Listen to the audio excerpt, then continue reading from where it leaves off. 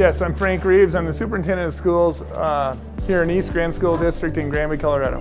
Well, it's vitally important to have a salad bar in our district, especially K-12, and not just at the middle and high school level, where generally those kids will start eating healthy, but to really start that with our younger kids and give them options of healthy foods, it's just fantastic. I think once kids have choices with healthy foods, they will choose certain healthy foods.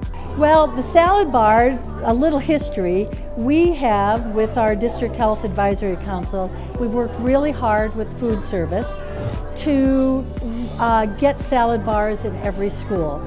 Hi, my name's Abby and I go to Granby Elementary. I think it's great because at my old school I had one and I didn't think that anyone else would have one, so I was really surprised. My favorite item is the vegetables and probably the carrots. My name is Krista McGuan. I am Food Service Director at East Grand School District. Our goals include highlighting local Colorado produce on our salad bar and also holding Make Your Plate a Rainbow Day, where kids fill their plate with each color of the rainbow with fruits and vegetables. We also would like to hold monthly taste testings of seasonal items. There's lots of benefits to schools offering salad bars to students, both on the school side and on the student side. From the school standpoint, it offers them a lot of flexibility when menu planning.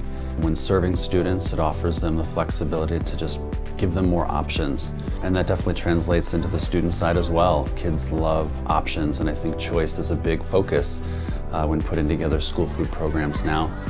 At the end of the day, for me personally, I think the most important benefit of offering salad bars is establishing healthy and healthful eating habits that students will carry with them throughout the rest of their lives.